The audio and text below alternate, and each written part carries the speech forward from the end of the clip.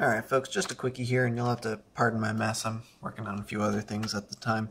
But I did get my 3D printer working, which means I got some spacers printed for this Game Boy Pocket kit. I'm just going to pop out the old one here.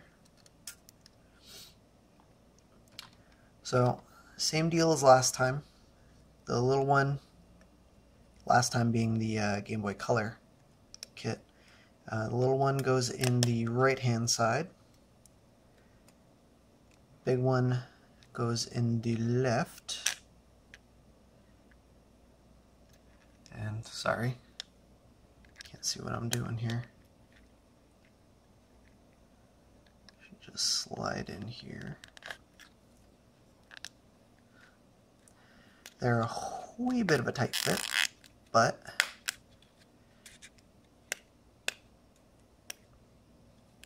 I think that works fine. And again, you don't need the spacers, it's just to make the install go a little bit easier.